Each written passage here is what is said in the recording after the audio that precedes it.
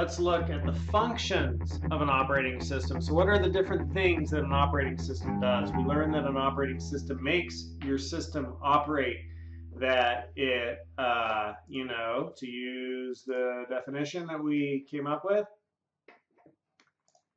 it's a collection of programs that manages and coordinates activities taking place within a computer. So we've learned that it manages and coordinates activities within a computer.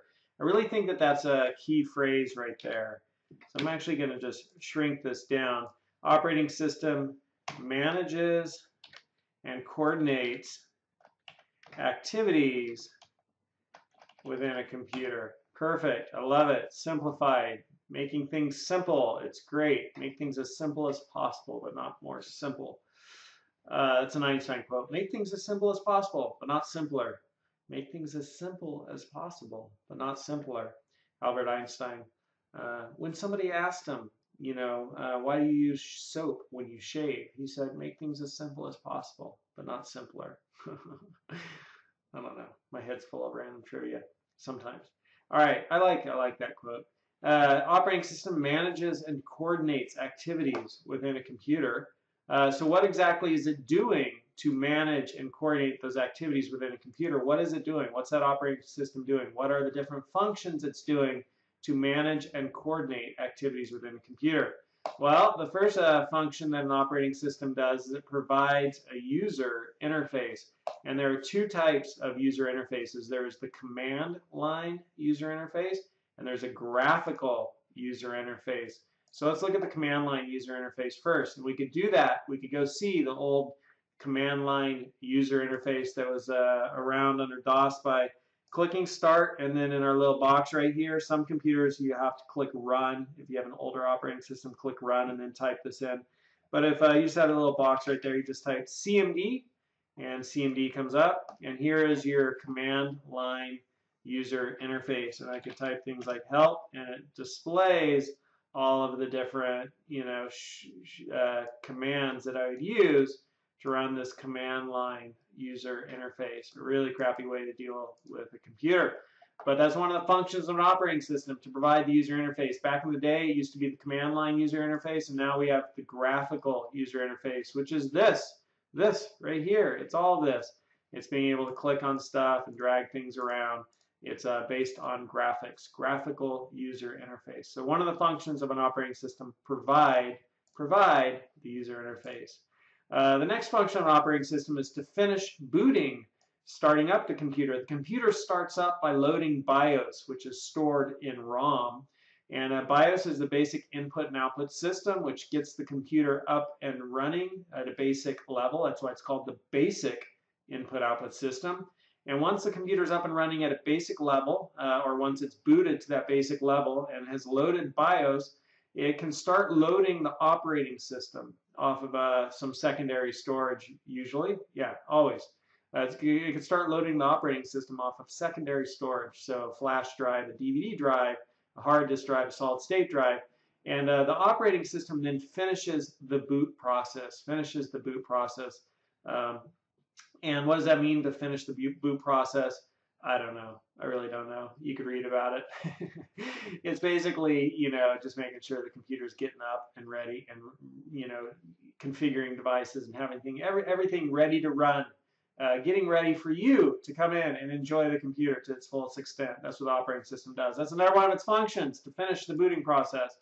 It also configures the hardware. So this is probably part of what it does. When it finishes the booting process, it finishes configuring the hardware.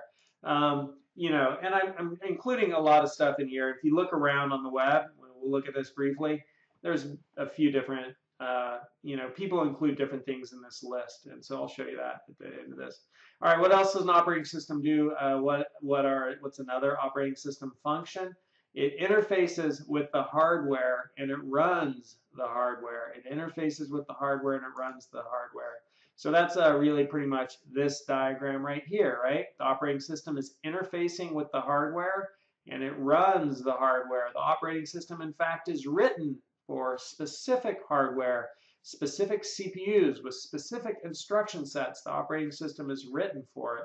So the operating system, one of its functions is to interface with the hardware and run the hardware. Another way you could think about that would be the operating system manages the hardware. That's how a lot of textbooks say it, but manages is just kind of, it's just general. It sounds good, but it really doesn't convey a whole lot to me. And here I'm using it. Another function of the operating system is to manage networking. So managing networking is basically like if you want to connect your computer to other computers or to the internet, the operating system manages all of that networking. Operating system also manages security. So you could set a password on your computer, and you could set that at the BIOS level, which precedes the operating system. So you could set a password at the BIOS level, and there is security at the BIOS level. But you can also set a password at your operating system level, so that when your operating system comes on, you got to type in a password to get into it. So you can actually have your computer set up so when it's booting, you get a password at the BIOS level. Okay, and now we'll start loading the operating system, and then when that loads, it'll give you another password. So one of the functions of an operating system is to manage security, and that includes passwords, things like biometrics, if you have biometrics connected to your computer, firewalls, and virus protection. So that'd be some of the stuff that operating systems do to manage security, and that's not a comprehensive list. There could be other things in there. Operating systems also manage resources and schedule jobs. So again, that kind of comes back to building on this idea right here, that the operating system interfaces with the hardware and runs the hardware, manages the hardware.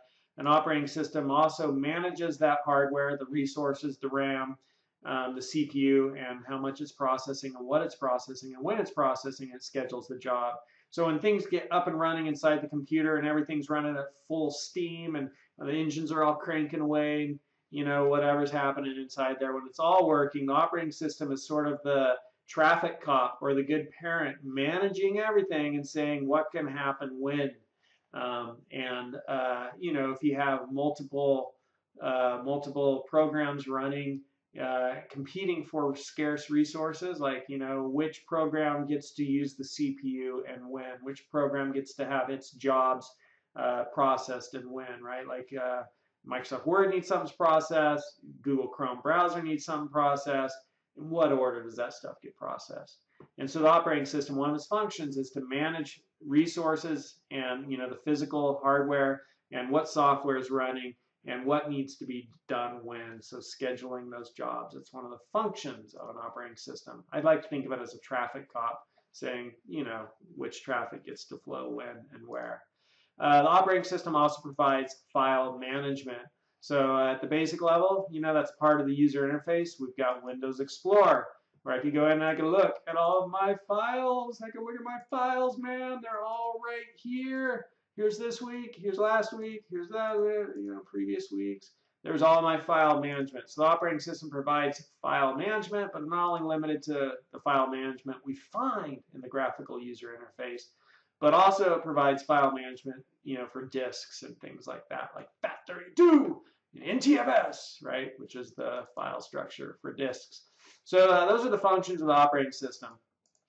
And I like this definition on how stuff works, of how operating systems work. And so I'm just going to show you a couple of things from this. And the first thing I'm going to show you is that how stuff works as the operating system's tasks in the most general sense, right, fall into 6 categories. Processor management. So what gets processed and when, and then also the operating system's interfacing with a specific processor or CPU with a specific instruction set.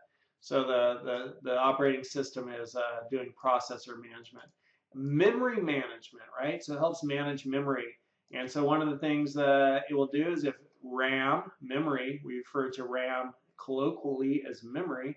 If RAM starts to get full, it'll handle that. The operating system will handle that because you can fill up your RAM.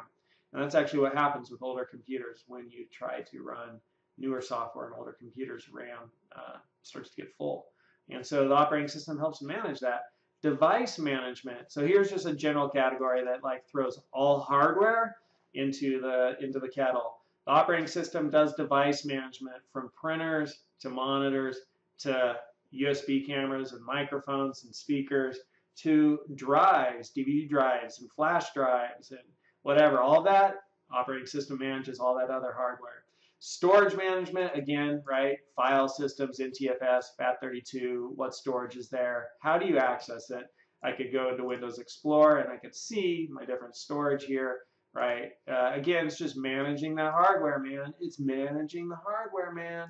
It really comes down to, dang, here we go. It really comes down to operating system, written for hardware, managing hardware, making hardware run, saying what hardware gets to be used when and how and why and by what programs, right? Traffic cop between application software and the hardware. Wait, you can't do this yet. We still have this other program doing something. Okay, now you can go. Traffic cop, right? So it is doing storage management, hardware management. Application interface, that's application interface. Application interface.